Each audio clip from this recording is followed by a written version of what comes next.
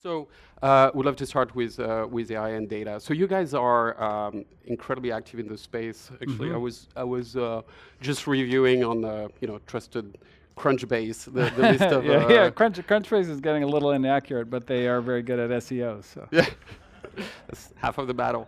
But just like in the last 5 or 6 months between new investments and follow-on, like this long list. I was looking at the list of Labelbox, Cresta, Action IQ, which is a company that we have the honor of sharing with you guys, a great company here in New York. Imply, which spoke here, Neural Magic, Databricks, which you're on the board of, Instabase, Sisu, Preset, 5Trend, Shield AI. So a long list, and that's just the last 4 or 5 months. So maybe to start at a high level, maybe walk us through your investment thesis around AI and why you're so excited about this space.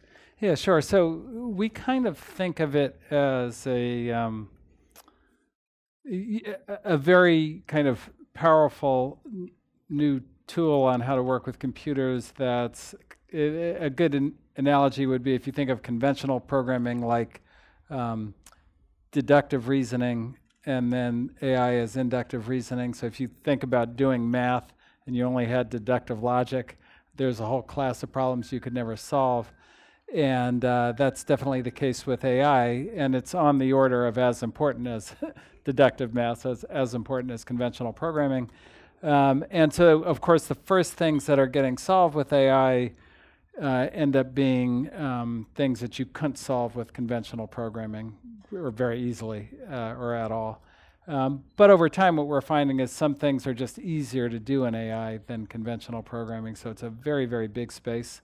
And there's a whole giant set of new problems that can be solved. And then a whole, and you can see it in our investments, a rather robust tool chain that needs to be developed so that you can work in AI much more easily and effectively than you can today, which is still kind of early days. And I heard your partner, Mark Andreessen, talk about this topic, and he was contrasting the question of is AI a feature versus is AI a new architecture?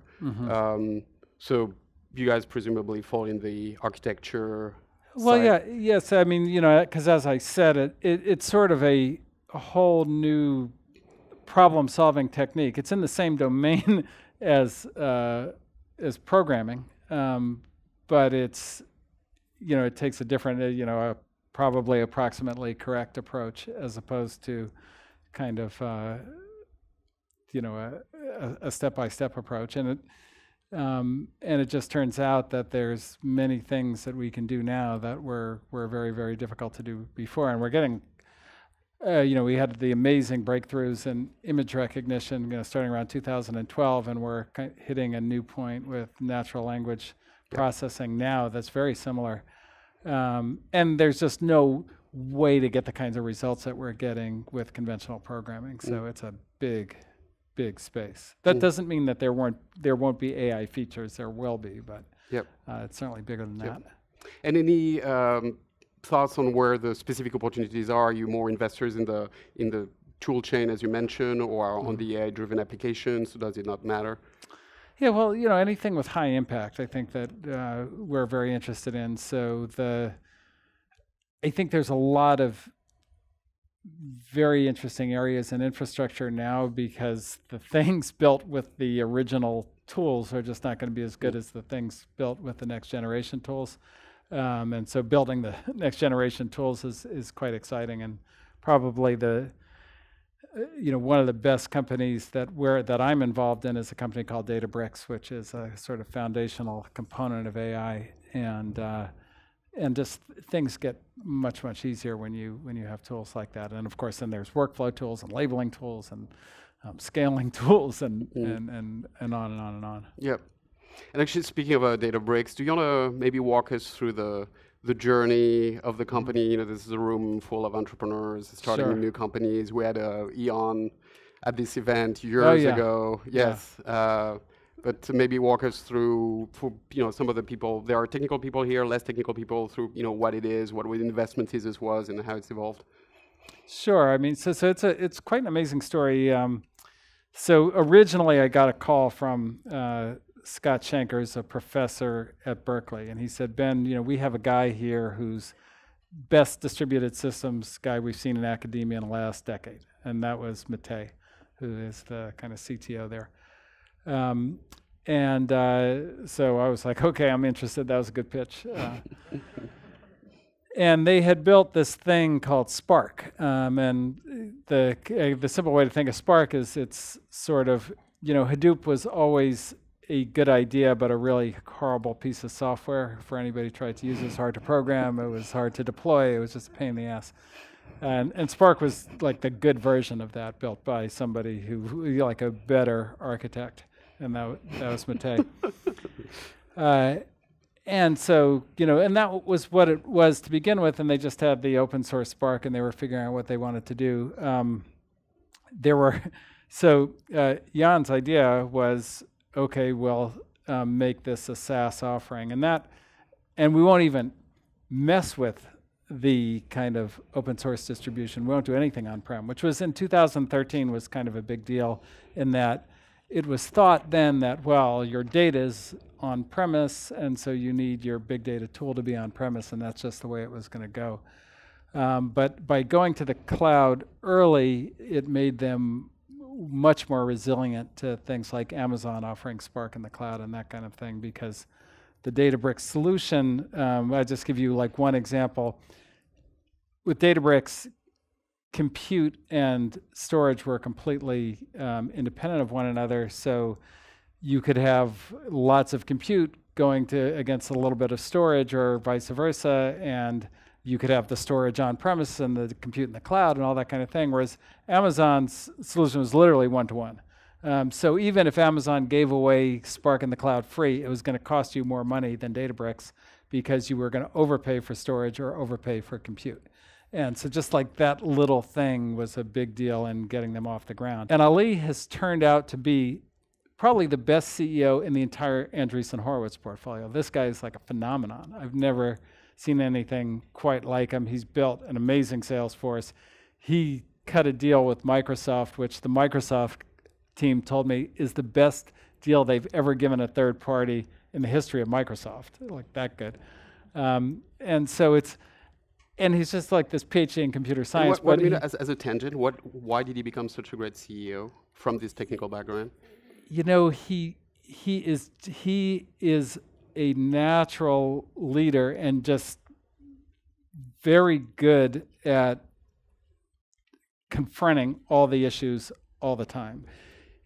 When he hired the head of sales, we brought him like a very strong, capable head of sales. He kind of had that moment, but he was learning everything that they were doing in sales. And he called me up one day and he goes, Ben, I'm a little worried about, Ron and his team. And I said, well, why are you worried about them? He says, well, they're like making up products that we don't have. And I was like, well, like, what do you mean? He said, well, like they just sold this customer like a training package and a consulting package that we don't have. And I said, well, why do they do that? And he said, well, Ron said the customer, our product cost $250,000 and the customer had $450,000 and you need to get the rest of the money. I'm like, Ollie, no, that's good, but he would like come up that learning. I was like, that's enterprise software pricing. How much does it cost? How much have you got? So anyway, but he learned everything very fast. He's his uncle was a founder of OPEC, and then when the Ayatollah Khomeini moved in and the Shah got ousted, his family was basically targeted for execution, and so he became a refugee and moved to Sweden and all that. And that whole upbringing of growing up in, it's funny because I'm friends with Quincy Jones's son, QT3, who also grew up in like a pretty bad neighborhood in Sweden, and they lived in the same neighborhood. So they, it's just a weird connection. But I knew exactly what that was, and he came up through that, and then got a PhD in computer science, and became a great CEO. And I think a lot of what makes you a great CEO is you understand people. And because he had such an unusual life, he ended up meeting a lot of different kinds of people in his journey, and so he knows, what motivates people, like what moves them, what you can do culturally, that kind of thing. So yeah, very talented guy. Interestingly, to this PhD in computer science and AI topic, a lot of the companies that you have invested in and others on the team have invested in actually have those very tight connections to academia. So I'm thinking of actually Ian again at any scale, and the CEO of Sisu, who's at Stanford, and Sebastian, Peter, who's at Stanford, and Vectra. Do you think that's really important? That's a big differentiating factor to have that DNA of pure research for AI and data startups? Well, it depends on the type of AI company that you're building, but I think that if it's not like an AI application or an AI ingredient, because the field is progressing so fast, it's pretty hard to build a winning company if you're not deep into the research, if you're not like fully up to speed on everything that's going on, and there's a lot going on in AI right now. Like if you don't know the latest in reinforcement learning and GANs and all that, it's pretty hard to know where the breakthrough is going to come from. And so if you're building that kind of company, I do think you either need to be a PhD from Stanford or University of Toronto or something, like somewhere that does it, or you have to have the equivalent. And so you don't necessarily have to be in academia to be a breakthrough researcher, but that tends to be where a lot of them come from. Mm-hmm. And then a lot of, again, in your list of investment, a lot of companies are based on open source. So Spark for Databricks, Ray for Anyscale, and so on and so forth. Druid and Imply, do you think that's to the extent that there is a way, that's the way of building a successful enterprise software company these days? Well, I think that if the company has developers as a primary user, then it's pretty hard to do if you're not open source. And look, it's just a matter of fact in that in order to have, for a developer product to work, you need developer momentum. And I don't know how in 2020 you get developer momentum for a new architecture, new API without it being open source. It just would get rejected very quickly. Now, that does mean you have to, have a business model. And SaaS turns out to be probably the best business model for monetizing open source. And it doesn't mean you can't ever do anything proprietary, but it's pretty hard to get developer momentum on a piece of proprietary software. I can't think of one that's done it lately. Mm-hmm.